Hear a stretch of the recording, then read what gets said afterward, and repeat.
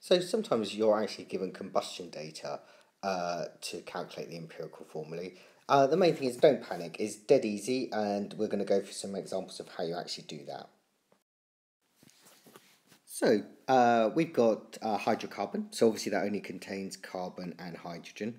Got 0.25 grams of it, and it produces carbon dioxide and water. What's its empirical formula? So you've been given the mass of carbon dioxide and of water. So the first thing to do is work out the moles of carbon dioxide and moles of water produced. So let's do moles of carbon dioxide first of all. That's going to equal 0.845 divided by the molar mass of carbon dioxide, which is 44. And moles of H2O is going to be 0.173 divided by 18. So if you pop those in your calculator, let's just see what we get. We're going to get for carbon dioxide is going to equal 0.0192, and for water we will get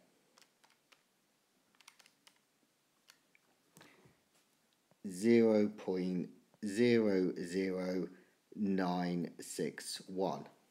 Okay, now for carbon dioxide, the number of moles of carbon dioxide is equal to the number of moles of carbon, because in every one carbon dioxide there's only one carbon. However, for water, you can see that there are actually two hydrogen atoms in every molecule in water. So when I'm working out the moles of hydrogen, I cannot directly use this number. So, moles of hydrogen is going to equal 2 times 0.00961, which comes to 0.0192. So my ratio of carbon to hydrogen, carbon is 0.0192. Hydrogen we've just worked out as being 0.0192. So if you divide by the smallest one, well, it's the same. You will find you have a 1-to-1 ratio. So the empirical formula for this is CH. Okay, now this one is slightly more difficult because it contains carbon, hydrogen and oxygen. So I need to add an extra step in.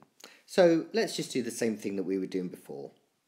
The first thing we're going to do is moles of carbon dioxide, and we're also going to do our moles of water. So nice and easy, moles of carbon dioxide 0.3664 divided by 44, and for water 0.1500 divided by 18. So for carbon dioxide that is 0.00833, and for water that is going to equal 0.00833 again. Okay, so now I'm going to add in my little extra step here before moving on. I need to find out how much of my original sample was made up of oxygen, because I also need to know my moles of oxygen. So I know I've got that many moles of carbon dioxide, so I can find the mass of carbon in that. So mass of carbon is going to equal the moles that I've got, which is 0.00833 times by 12. So if we do that, we will find that we've got 0.09996 grams. That should be a 9. Okay. For the mass of hydrogen, as we talked about before, the number of moles of hydrogen is 2 times that. So it's going to be 2 times 0.00833 times by the molar mass of hydrogen, which is 1. And that comes to 0.0167 grams. So I know that I've got this mass of carbon and this mass of hydrogen. The original sample was 0.25 grams.